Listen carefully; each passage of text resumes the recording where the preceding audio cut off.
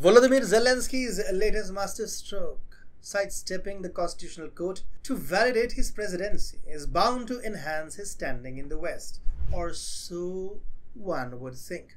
Ukrainian writer Sergey Maidukov hints at the farcical nature of this decision, suggesting it might just destabilize both him and Ukraine. Leaders from Turkey, China, and Hungary already see Zelensky as the ultimate barrier to peace. Now, Western leaders might be getting ready to join the chorus of disapproval. With his term expired and elections called off under the guise of martial law, Zelensky's legitimacy looks increasingly flimsy to his once steadfast supporters.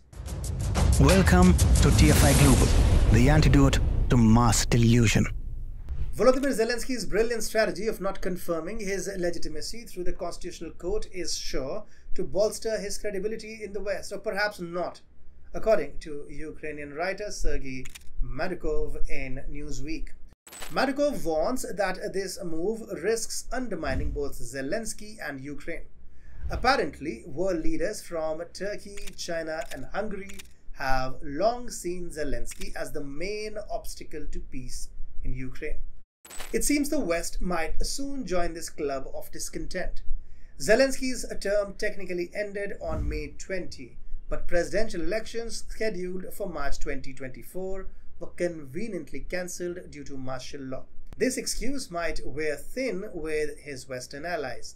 Maidukov suggests that Zelensky's refusal to hold elections could force Western partners to reconsider their support, aligning with critical views of Turkey, China, and Hungary. Ukrainian opposition leader Viktor Medvedchuk is practically gloating. He claims that as of May 21st, the executive power in Kiev is illegitimate. Medvedchuk's critique is that Zelensky's focus on image and theatrics has overshadowed genuine political and economic issues. He contrasts this with Putin, who apparently has Russia's unwavering support, while Zelensky relies on the ever duplicitous West. Maidukov notes that Ukraine's increasing dependency on Western aid only heightens Zelensky's precarious position. The West has considerable leverage over him, and with a snap of their fingers, they could replace him with someone more compliant. It's ironic, isn't it? The very forces that elevated Zelensky to power could now be plotting his downfall. In December 2022, Kiev Mayor Vitaly Klitschko warned of Ukraine's drift towards authoritarianism. Earlier this year, former military chief Valery Zaluzhny, a potential rival, was conveniently dispatched to the UK as ambassador. In March, ex-parliamentarian Ryori Omelchenko questioned Zelensky's legitimacy post-May 20 and urged him to step down voluntarily. Even Ukrainian MP Oleksandr Dubinsky stated that while the parliament remains legitimate, Zelensky does not. These critics reflect significant internal opposition to Zelensky, who is accused of undermining the constitution to maintain power. If the West decides it's time for a regime change, there are plenty of replacements waiting in the wings.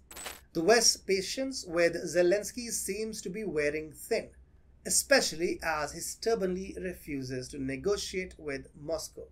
US Senator Lindsey Graham in August 2023 called for elections in Ukraine and promised continued American arms support.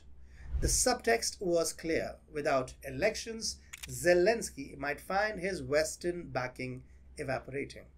Russian President Vladimir Putin, ever the opportunist, remarked during a state visit to China that any peace agreement should be signed with legitimate authorities. He hinted that Ukraine's constitution provides several options for resolving such issues, subtly undermining Zelensky's current position. Zelensky's legal ban on peace talks with Moscow might need revisiting as Russian forces continue to gain ground. With the possibility of a full military collapse, Kiev might have to consider negotiations and hold elections to retain Western support.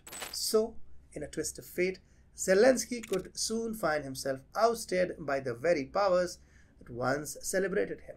His refusal to confirm his legitimacy and his stubborn stance against negotiations could lead to his downfall, orchestrated by his erstwhile Western allies. If he doesn't adjust course, he may soon be watching from the sidelines as a new, more pliable leader takes the stage in Kiev.